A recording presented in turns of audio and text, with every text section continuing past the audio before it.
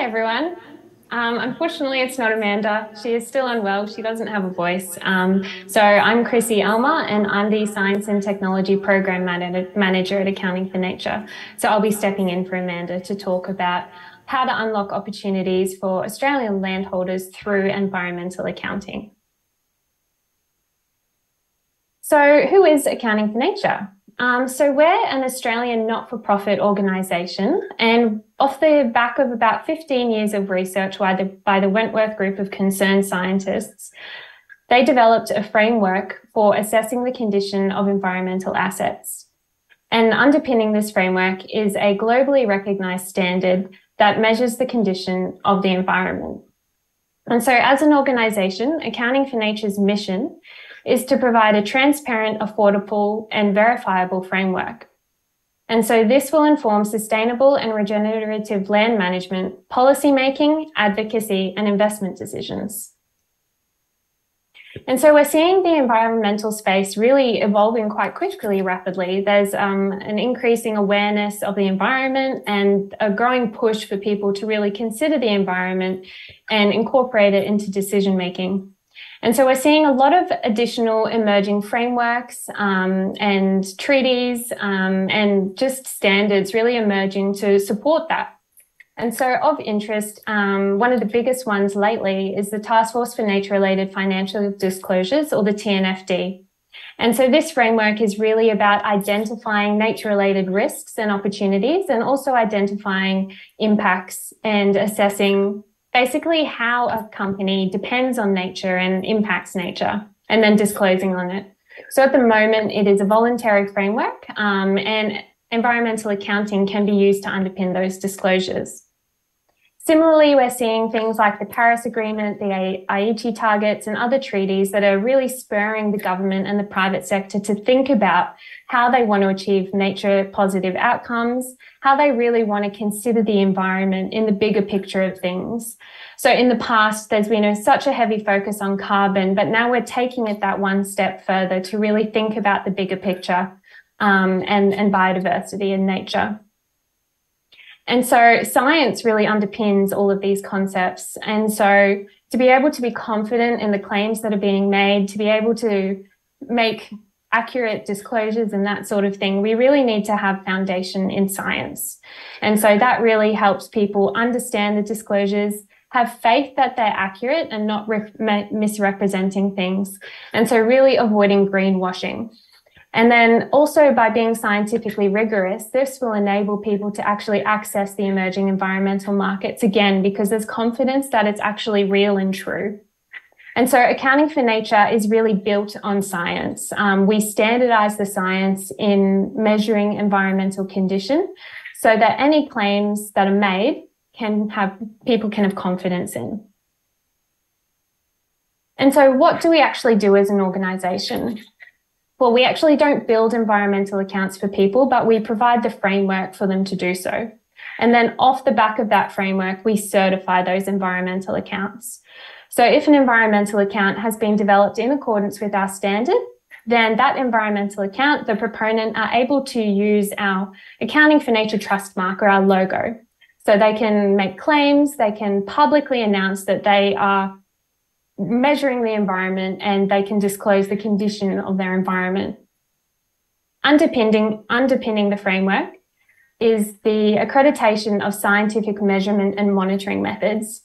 And so these methods provide the instructions on how to measure the condition of the environment. And so they are developed for a specific asset, and then they are also accredited by our scientific committee. As an organisation, we also provide training and accreditation of experts and auditors. And so we have an online training and assessment platform that teaches people about environmental accounting and also how to actually implement it and develop environmental accounts. And so people who are recognised as accredited experts can actually help other people develop environmental accounts. We also provide coaching and assistance, so we can help provide high-level assistance and guidance in developing environmental accounts, but we can also help connect you with a accredited expert to help design the account. And then finally, we're currently working on developing an online environmental accounting platform, which really will make it as easy as possible for developing environmental accounts. It will reduce the need for spreadsheets because a lot of people have some difficulty with Excel. So it's really just to make it as easy as possible, as much automated as possible, utilizing technology where available, but always making sure that the data is secure and safe as well. And so underpinning our framework is a metric called the ECOND, or the Environmental Condition Index. And this is unique to our framework. It's a really useful metric because it's on a scale of 0 to 100. So it's really easy to understand. 0 represents that the asset is completely degraded, whereas 100 represents that the asset is in an undegraded, or what you would often hear referred to as a reference condition or reference state. And so by having the ECON score on a scale of 0 to 100, that actually allows us to compare the condition of different assets at different locations and at different scales. But it does also allow us to aggregate ECON scores across scales. So you can get an ECON score for a single patch, or you can get an ECON score for an entire country. And so having the ECONs really summarizes all of that complex underlying scientific information that is required to have a comprehensive understanding of environmental condition. And the ECOND is a really simple way to communicate this and then to also show the changing condition over time. And so under the Accounting for Nature framework, you can develop an ECOND for any environmental asset. And so we define environmental assets as those sitting within soil, native fauna, marine, freshwater, or native vegetation.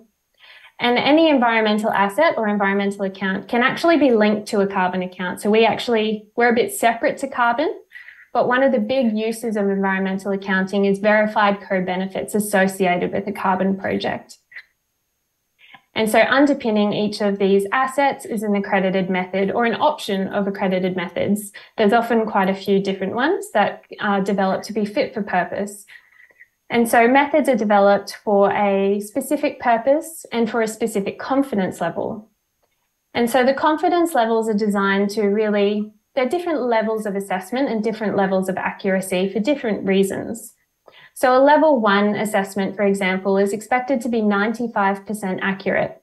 And it's generally required for environmental markets. So the Land Restoration Fund in Queensland, for example, is requiring a level 1 or a level 2 confidence level.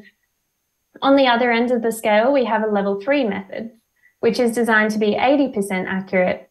And so these methods are sort of an entry point into environmental accounting. They're designed to be rapid assessments, quick assessments, and they can be used to just gain a general understanding of your property, but can also be used to support green claims, for example. And so they're generally being used, we're seeing, by a lot of Landcare farmers as a first step into environmental accounting when they see the value in it, but can't fully understand the benefits at the moment of going all out for a level 1 assessment. And so what does an environmental account actually look like? So we've really aligned environmental accounting with financial accounting. And so you'll see in the bottom, we've got what we call an environmental balance sheet, which breaks down our environmental assets into sub-assets, and each of the assets and sub-assets achieve an ECON score. And then we see how that score changes over time, similar to a financial balance sheet. And then importantly, we also want to look at the trend, so we show it graphically. At the moment, we currently have 37 environmental accounts registered with Accounting for Nature, and these are spread out across most of Australia. Bit of a bias on the East Coast, but there's definitely some out the West. And these current projects cover about 600,000 hectares. We do also have an additional 40 plus projects in the pipeline, and these projects will cover an area of over 8 million hectares of Australia.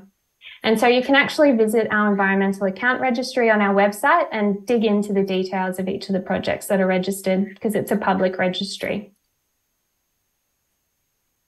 And so one of the big reasons for using environmental accounting is to support ESG claims, or just to support higher level environmental reporting and that sort of thing. And so as an example, Kilter Rural recently developed an environmental account for 3 asset classes. So they looked at native vegetation, soil, and native fauna. So they looked at birds for native fauna. And they've actually picked out key pieces of their environmental account to include in their environmental, social and governance report. Kilter Rural are an impact investment organisation, and so their investors are actually demanding that they prove that they're not degrading the environment, but rather that they're improving it. And so by using accounting for nature and environmental accounting, that's how they're proving their environmental outcomes to their investors. And so Accounting for Nature and Landcare developed a partnership last year in which we would provide training, coaching, and ultimately support environmental claims. And so off the back of this partnership, we've actually completed 28 workshops and trained over 250 landholders in environmental accounting last year. Of those workshops, we have provided support to over 40 farmers to actually help them start developing environmental accounts. So some of those accounts are actually currently registered on our environmental account registry, whereas some of them are still being developed. And some of them are almost in the certified stage as well, so they'll be available soon also. And most of these landholders who are pursuing environmental accounts are doing it because they want to help support their green claims, and more broadly, they want to inform their management decisions. So they're monitoring their properties in a standardized and consistent way so that in 10 or 20 years' times, they'll have a full-time series of the same types of data so that they can easily see the changing condition over time. And so I've touched on this a bit earlier, but why actually develop an environmental account? What are they used for? So most commonly at the moment is we're seeing carbon aggregators use environmental accounts to verify their co-benefits. So again, under the Land Restoration Fund, proponents are actually achieving a premium price for having verified co-benefits. So in addition to the base carbon price, they might be achieving an extra $50, for example, by having an environmental account linked to that carbon project. We're also seeing environmental accounts be used to support sustainability claims. So, for example, if a proponent is seeking to export their product into Europe, for example, who have more stringent or are introducing more stringent sustainability requirements, an environmental account can be used to support those requirements and to prove and enable access into those markets. And then finally, again, as I've touched on, environmental accounts are really useful to simply monitor and manage your land more efficiently and sustainably by implementing a standardized framework that is utilised at least once every 5 years, which is what we require, but you can do it more frequently. Another benefit is that if you choose to, depending on the method you choose, you can actually learn a lot about your property. And so this is an example from Gundercombe Pastoral Company. So they've actually just released their environmental account today. And as part of their project, they looked at terrestrial mammals. So that involves setting up a bunch of wildlife cameras across the entire grazing property to see what species they actually support. And it was really exciting to see what sort of animals they had within their property. So they've got a bandicoot and a python, a greater glider, pebble-mound mouse, rock wallabies, and dingoes. This is just a very small subset of all the fauna species, the native fauna species that they were supporting within their property. And you can have a look at that on our website as well as see what species they have. And so overall, as part of the Accounting for Nature and Landcare partnership, we surveyed participants to sort of get an understanding of how they view environmental accounting after they'd been through the workshops. And so over 70% of the participants thought that environmental accounting is or will be very important for their organisation. Similarly, around 70% would recommend other farmers to join the workshop to learn more about environmental accounting. And then finally, before the workshop, many participants had a little understanding of what environmental accounting actually was. So it is quite a relatively new field that is increasing in awareness. And so we did also identify some limiting factors for uptake of environmental accounting practices. And this was generally around lack of capacity. So actually implementing an environmental accounting method generally requires a little bit of knowledge and expertise. And so, for example, a lot of the methods do require a level of GIS skills to be able to stratify the property down into what we call assessment units or homogeneous areas. In addition, lack of capacity could simply be associated with limited resources. So while we do have our AFN accredited experts, there may have not been resources available for landholders to actually afford to hire an accredited expert, for example. However, as part of the package, we were able to sort of fill that void. Another limiting factor was limited incentive amongst wholesale producers. So a lot of producers who were selling directly to a market were really incentivized at the thought of adding the certified label to their packaging, for example, so that consumers could see clearly that there's a certified environmental account associated with that product. They could scan the QR code on the packaging and dig deeper into that environmental account when making a choice of what to purchase, for example. And then finally, there was a limited understanding of environmental accounting. Again, it's a very new field, and people are still learning about what it is and why it's useful. So we have identified some barriers that can be overcome to help incentivize environmental accounting. So if producer groups and wholesale groups were to sort of recognize and incentivize the importance of environmental accounting and sort of not necessarily introduce it as a requirement, but just sort of increase awareness around it, and then ultimately communicate that with the end users. Also, the creation of more methods. At the moment, Accounting for Nature currently has 19 accredited methods. However, we're finding that some of these methods that have been used aren't necessarily perfectly fit for purpose for a given property. And so as a result, we're always willing to accredit and review new methods, or there is also an option to amend existing methods. So you can tweak an existing method to be a bit more suited to your specific circumstances.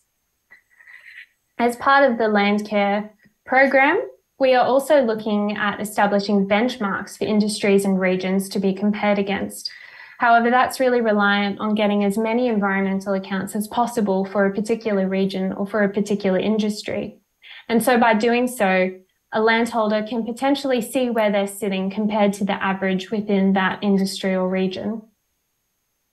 And then finally, we need to improve support in the form of skilling people up to be knowledgeable in environmental accounting, and also establishing more grants to assist with implementation, because one of the biggest hurdles in developing an environmental account is actually designing it.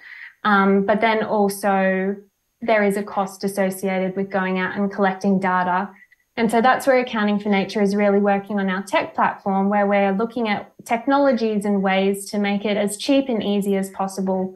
Our ultimate long-term goal is for people to be able to develop a fully scientifically rigorous and accurate environmental account at the click of a button. That would have amazing environmental outcomes, and everyone would be considering the environment in their decision-making. And that's that. Thank you so much. I think I'm running a little bit ahead of time.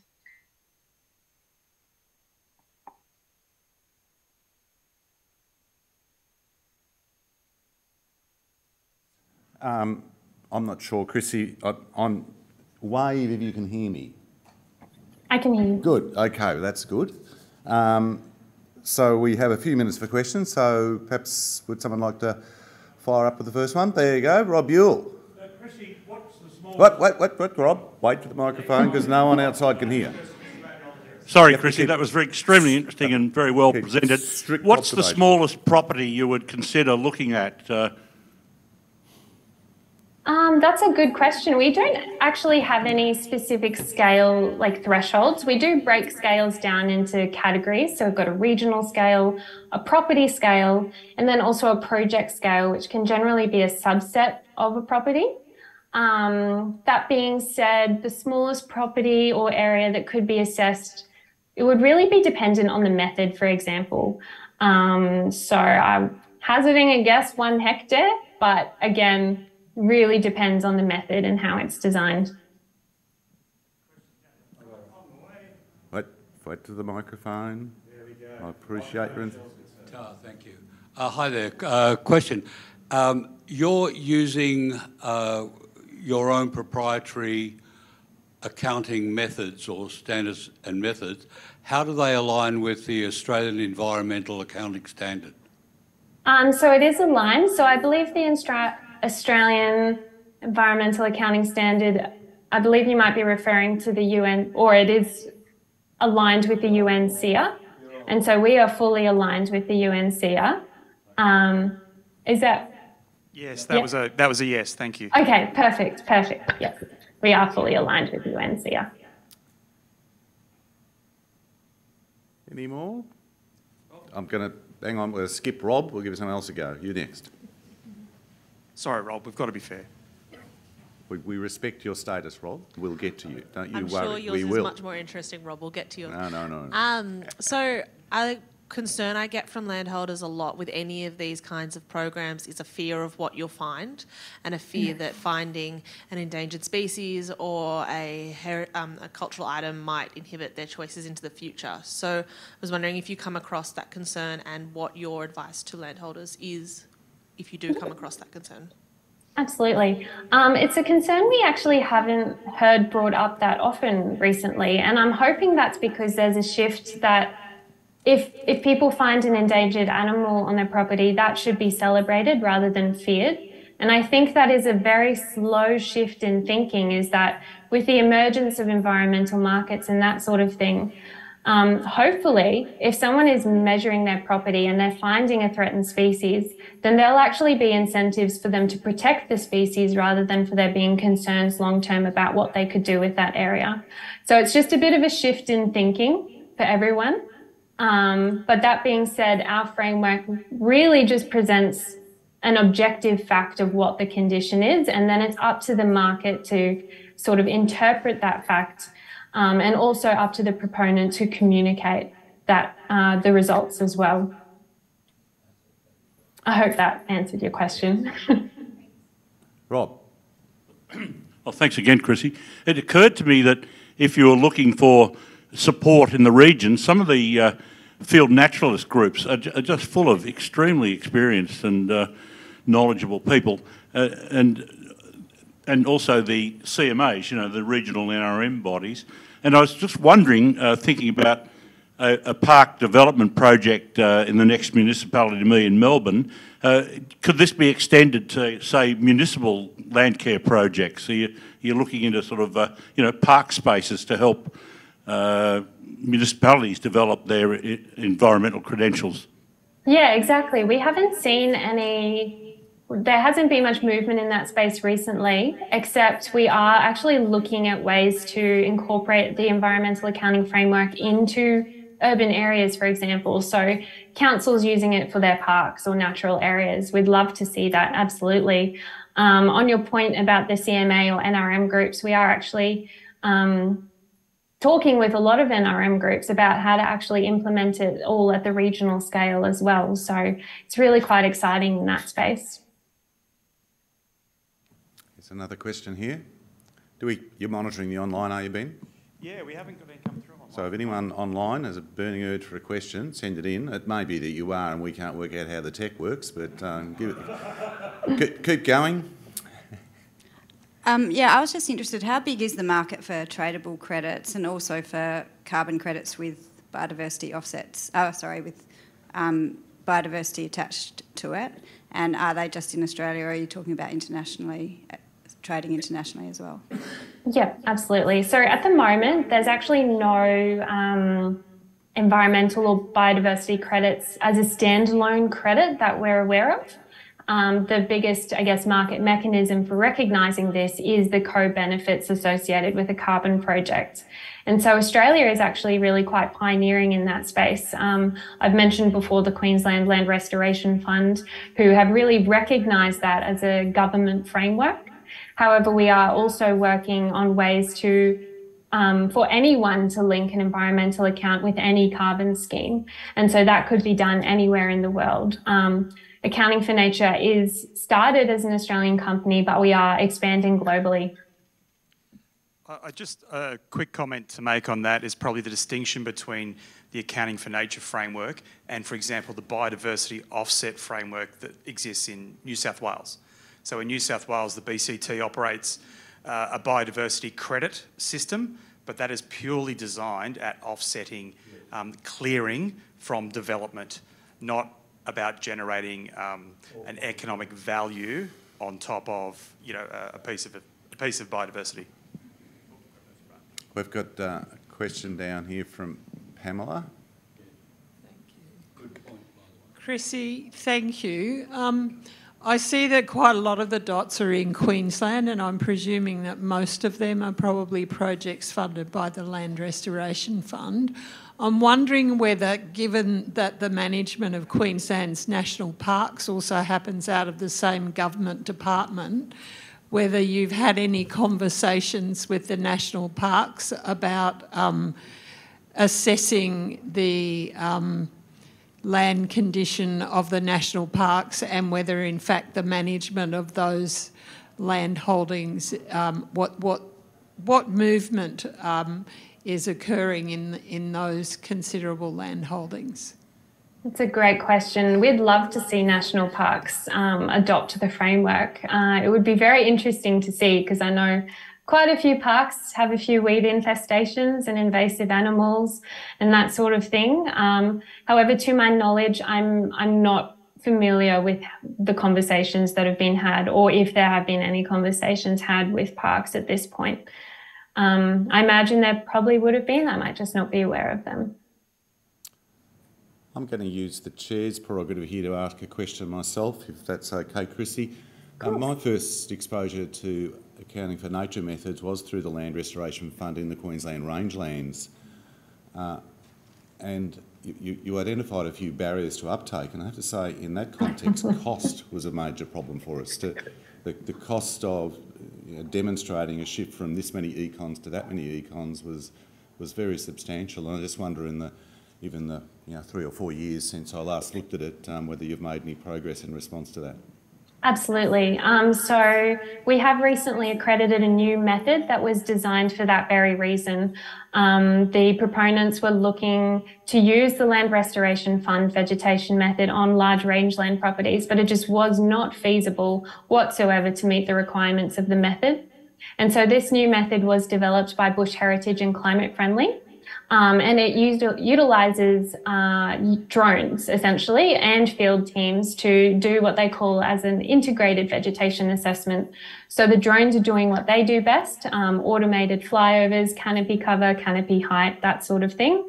And the field teams are doing targeted surveys for species richness. And so that's one way that we're looking at technology to make methods easier to implement, especially over really large project areas. Well, that's good to hear. Yeah. One last question from up the back. Sorry, I saw that hand before I saw your hand. Thanks. Mine's kind of double-barrelled. Oh, but both quick. Just could you give us an idea of the size of your organisation, how many employees you've got, just to have a sense of that? And then secondly, when you do these accounts, do you have anyone who says, I want you to do this account, but I don't want it to be publicly available, that it's about privacy issues? Thanks. Yeah, absolutely. So first, on the size of the organisation, we're actually really small. We've only got 5 full-time employees. I hope I got that number right. But we've got a really wonderful and active board. So I think we've got more board members than we have employees, and you can check out our board members and employees on the website. And then secondly, on your question of wanting a private account, we do actually have provisions for a private account. However, there are limitations on the claims and communication that can be made around that account. And so if you do opt to have a private account, you can't make any public claims because we're all about transparency. And so if you're making claims, green claims, claims around sustainability, we want people to be able to dig deeper. So going to that environmental account registry page, reading the information statement and doing their own due diligence. But that being said, if they do choose a private account, Then there are provisions for sort of peer-to-peer communication, so sharing. So, for example, if you're wanting to share it with your bank, for example, that would be an option. That being said, in our registry, there is also the option to not disclose your location, so not showing any maps associated with the account. So there are some flexibilities and some options in there around privacy. Look, thanks, Chrissy. We have run out of time now. I think, though, those of you that have been here to see Chrissy's presentation will be as impressed as I am, as someone who has stepped in at the last minute and filled the breach. That was an excellent presentation, and let's have a big thank you for Chrissy. Thank you very much.